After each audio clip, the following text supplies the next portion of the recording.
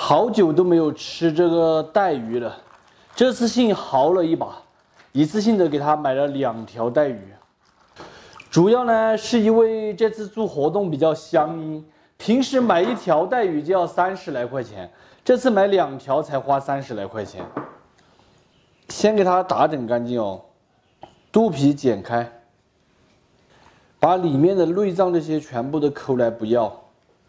这个头的话我也不要啊，用剪刀把鱼鳍也剪掉，就是带鱼背上这些居居。2条带鱼都已经处理干净了，我们在切之前用刀在它的背上给它挂一下，把这个白色的鳞片挂掉。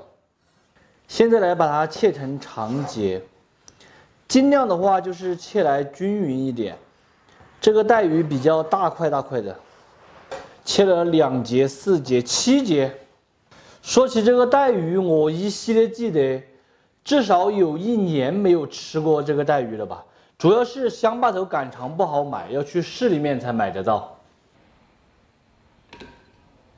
加入一点配散的姜葱、料酒。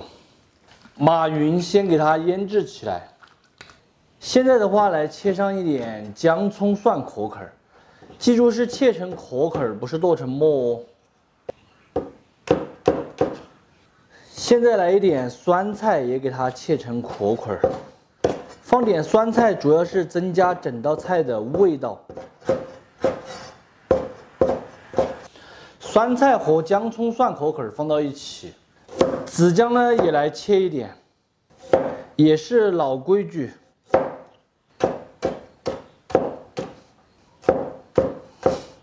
小青椒也把它切成壳壳，再来上一点大葱和蒜苗也切成壳壳。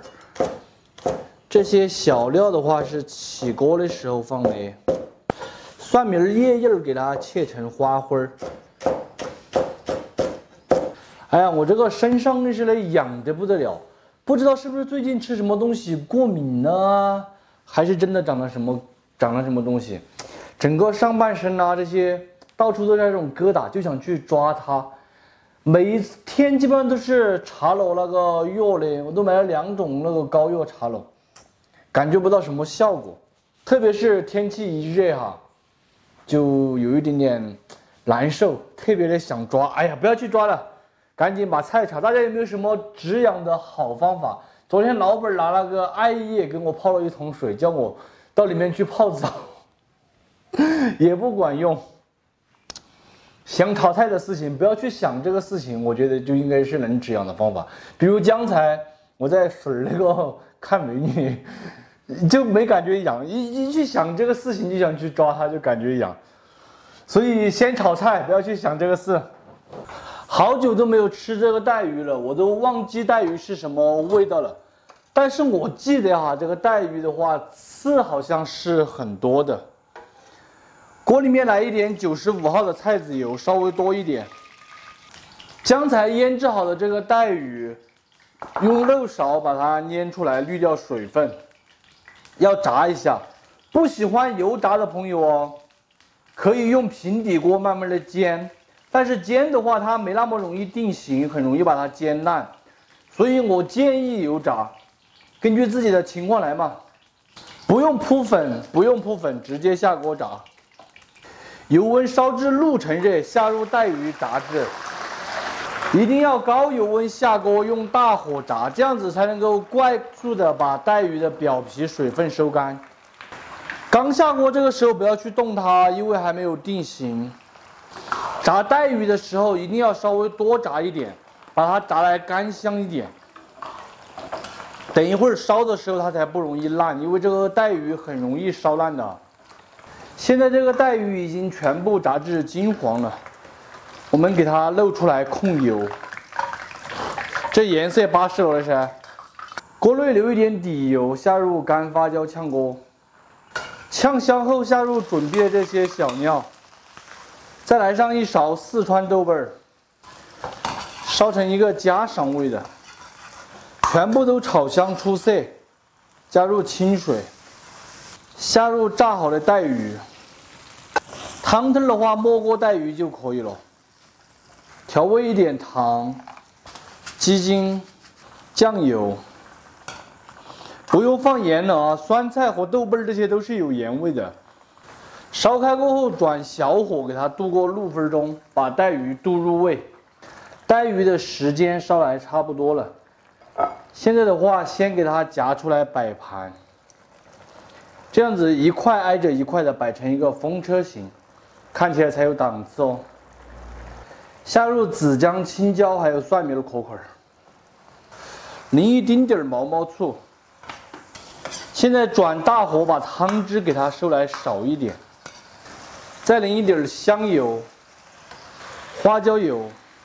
汤汁基本上收干过后就可以关火出锅，这些料渣就给它放到这中间。我个人觉得哈，这些料渣才是真正的好货。最后撒上一点蒜苗花花，非常好吃的一道川味红烧带鱼就做好了。真子煮出来的带鱼哈，外酥里面是比较细嫩入味的。搭配上各种料头，吃起来就是开胃爽口下饭的味道。但是呢，带鱼刺比较多，不适合小孩和老人。喜欢的朋友可以收藏着，有时间的时候试着去告一下这道菜。不喜欢的免费看完就撒够。今天晚上吃的剩饭哈，剩饭上面还有几块卤肉，卤肉搭配带鱼就是整起走。这个子姜是超级的好吃。带鱼大家也会在它身上给它上上一字花刀，上密一点，那样子的话会更入味。但是我害怕上了花刀炸的时候把它炸得稀巴烂，所以我没有上。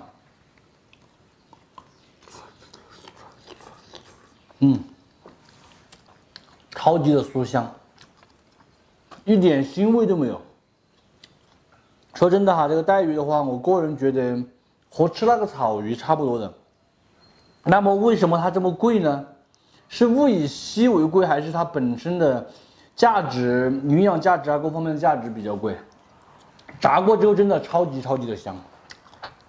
我怎么好像没有感觉到小刺？大刺我是感觉到了，大刺我都叼出来了。今天晚上这一碗饭是有点多嘞。这酸菜和子姜那些真的太好吃了，我都不知道怎么形容了。这么高档的一道菜，只可惜老本不在，我一个人吃又便宜了我。